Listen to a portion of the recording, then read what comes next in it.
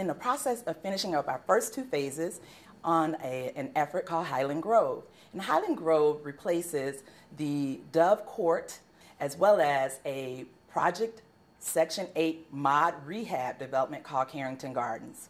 And so what we're noticing is that in that community, you have beautiful greenway trails. It's right outside of downtown area. It has a bridge that connects you to the biotech corridor.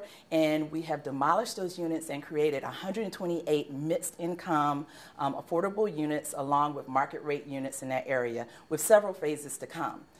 What excites me about that work is that it's bringing all these disparate pieces. We know that the first 2 phases isn't the end. We know that we have a 3rd phase coming on where we're going to have the very first STEM school, science, technology, engineering, mathematics, elementary school in the city of Richmond.